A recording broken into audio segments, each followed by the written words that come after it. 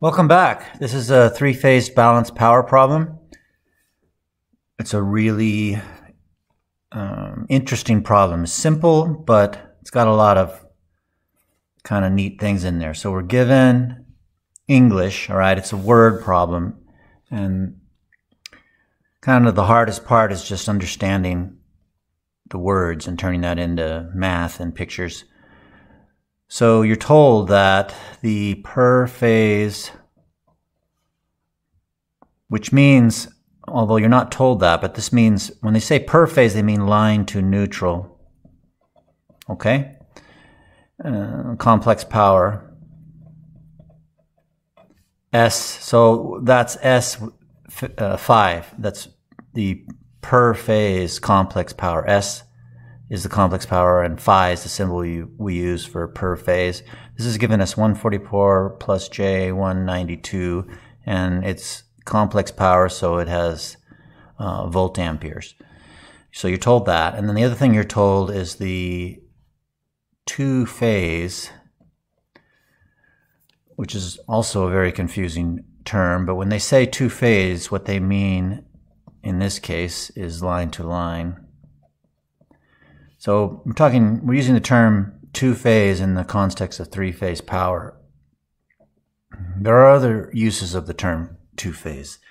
Anyway, this is what they mean. They mean line to neutral and line to line. Those are the most clearest terms that I think, line to neutral and line to line. So anyway, the two-phase, which they mean line to line voltage, is, so we use the symbol V sub L for one of the line voltages. It's 2450 volts. And this is they're telling you that it's a balanced Y connected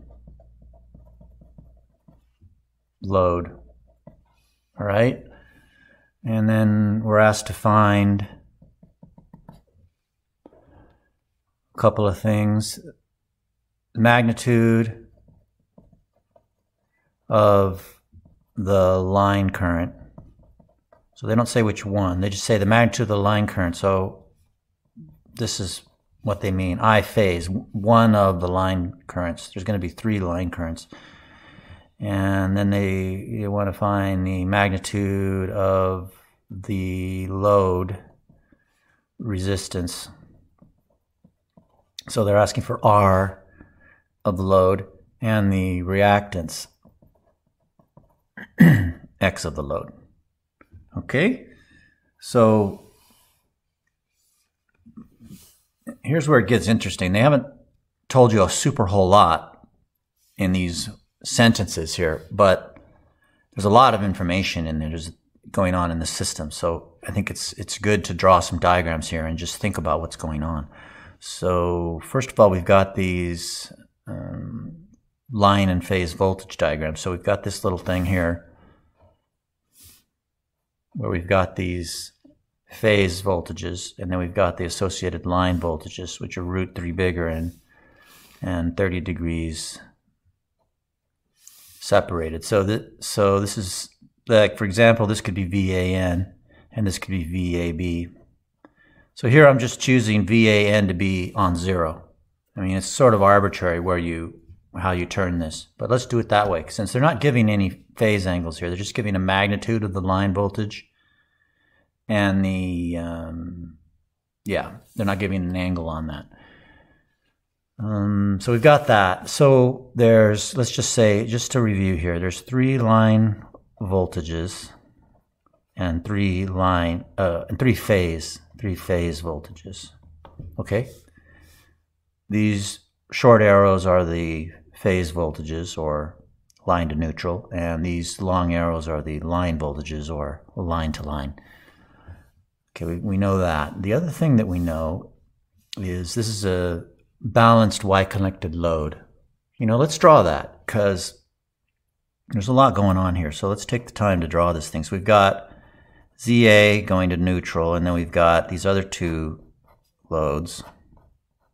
We've got ZB and ZC going to these terminals. So this is the load side, okay? And then coming into this guy, we've got I sub A, And there'll be I sub B and I sub C coming into these guys.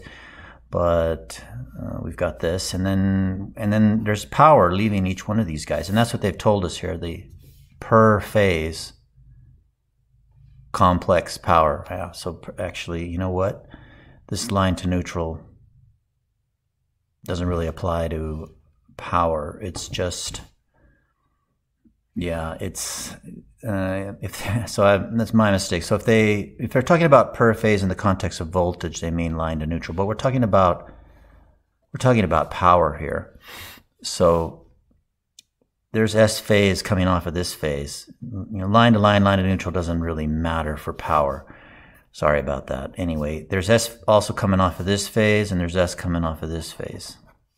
Okay, line to neutral applies to voltages, not to power.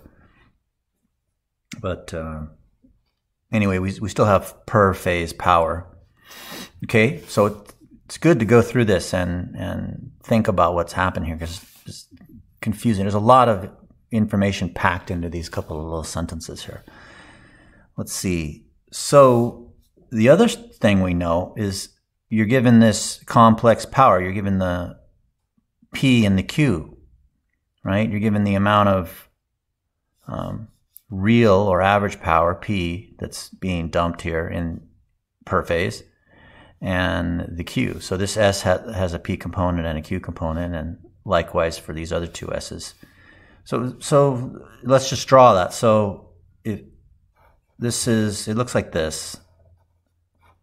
This is P for this phase. It's 144, and Q for this phase is 192.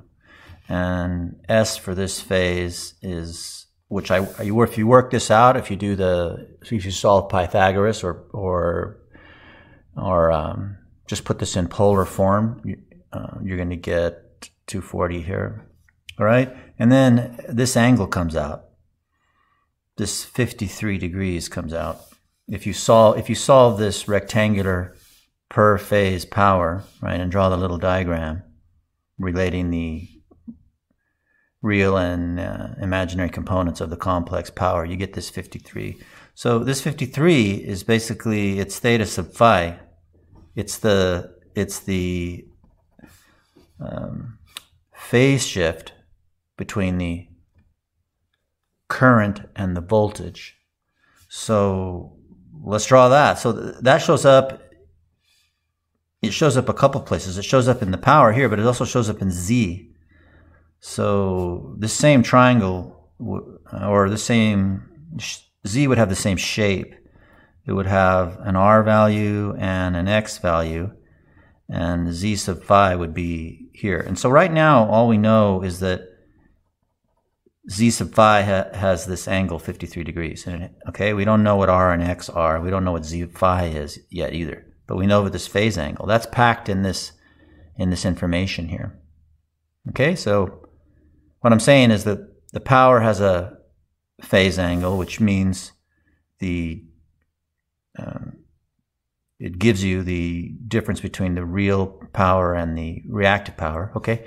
And impedance has that same phase angle, and it gives you the relationship between the resistance and the reactance. And this 53, what else does it mean? It means the phase shift between the voltage and the current. So back to the time domain, if there's a V signal, and we don't know its magnitude right now, but we do know that there's an I signal, and these guys are off by 53 degrees, theta sub phi. Okay, so this is the stuff we know right now. Just from this little bit of information, we know all of this junk right here. All right, so let's solve this thing. So we're trying to find magnitude of the line current, I sub phi. We just want to know the magnitude of one of these line currents. There's 3 line currents going into each one of these terminals here. Right, there's IB going in this guy, and there's IC going in this guy. They all have the same magnitude, but they differ by some phase angle. And then we're asked to find these two values, the R and the X in one of these loads. In fact, I could blow this, I could expand this a little bit. Let's just take, just to be clear, let's take Z sub A and just break it up a little bit. There's A terminal and neutral terminal. And so there's I sub A going in this dude. Oops, gosh, that turned out pretty. There's I sub A going in here, and there's going to be a voltage across this V sub AN, and this is going to be, there's going to be two components in here. There's a reactance and a resistance. There's an X and an R. That's what's inside this Z sub A box. Also, because this is a balanced three-phase system, that's also what's inside this ZB box and the ZC box. These three boxes have the same impedance, which means they're dumping the same power. Okay? So our strategy is, first we're going to solve for VAN, because if we had that, we could use this formula here. This S sub phase is VAN I sub A conjugate. And then we have this thing, Ohm's law. That's the strategy. All right? So V sub AN is a phase voltage. We're given a line voltage magnitude. So let's write that out. So what we're saying is this magnitude of the line voltage.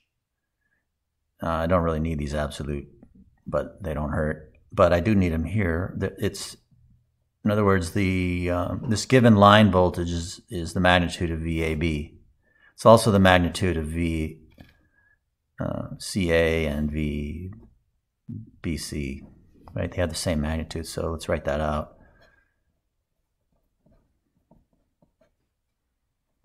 Those guys all have the same magnitude, which is given as 2450 volts.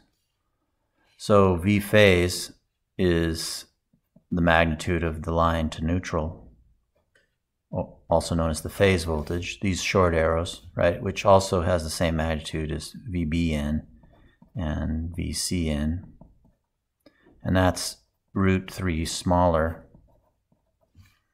Okay, so that works out to 1414.5 volts. So now we can use this guy, the per phase power S phi is given by a VAN over the per phase power S sub phi is given by the phase voltage VAN times the phase current conjugate, I sub A conjugate. By the way, we don't need this, but note that this is AN and A. We could also use VBN and IB conjugate. That would give you the same power. We could also use VCN IC conjugate. All three of those should give us the same value. Okay, we just need this one. So IA conjugate is S phi over VAN. It's 144 plus J192 over VAN. Okay, we have the magnitude of VAN, 14.5, but we need a phasor. So here's where, since you're not given a phase angle on this, just choose this one to be the reference. So just make it 0 degrees. Okay, so basically I just choose VAN as a reference, basically, because I don't have any other angle given for voltages anyway. No, Okay, so don't confuse the voltage angles with this 53 degrees. That's something different, all right? Pause the video if you need to stop and think about that, but that's that. So answer, punch these numbers out. It's going to be 101.8 plus J 135.7. And so IA is the conjugate of that. So it's 101.8 minus J 135.7, which in polar form is we're going to need is 169.7 angle minus 53.13 amps. Excuse me. So the answer that we're looking for is IA, I phase, just one of the phase currents is, remember there's going to be 3 phase currents and they're all going to have the same magnitude. So we just use the magnitude of I sub 8, so it's going to be 169.7 amps, and that's the first answer. Okay, that was part A. Okay, part B.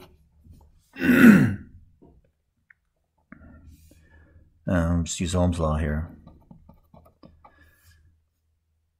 So Z for any given phase is that through here, right? We're just using Ohm's law through here. We could use VAN and IA because we could use A phase, this one, but you could also use B phase and C phase. It would just be VBN and IB, right? You could. So just this is 14.5 angle 0 is VAN, and we just solved for 169.7 angle minus 53 degrees. It's this is equal to 5 plus J 6.67 X. Excuse me, which is equal to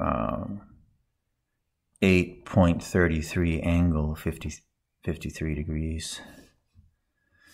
There's our 53 degrees again, and that's here in the impedance diagram. It's also not coincidentally the same in the power diagram. That is not a coincidence. It's that's what this theta phi is telling you. It's telling you the relationship between the real power and the complex power. It's also telling you the relationship between the resistance and the reactance. So yeah, so so this is R and this is X. What is there a big X there for? I don't know. So yeah, so we know these now. So this is 6.67 and this is 5. And this is the 2 answers that they're looking for. And the resist R sub L and X sub L. It's the same for all 3 of these phases here. All 3 of these loads. And we know somewhere along there we figured out. So back to the time domain, this is Eli. Voltage leads the current because the impedance is positive. The reactance is positive. The angle is positive. So it's Eli. That means the voltage is ahead of the current by this phase angle, 53 degrees. And somewhere along the line we figured these magnitudes out, didn't we? Yeah, this one here is it's 1414, and this one I is 169. Okay, so a pretty simple problem, only a couple of calculations, but there's a lot of stuff to keep straight. This is a good problem. This is a really good problem. Make sure you understand this one. Okay, thanks.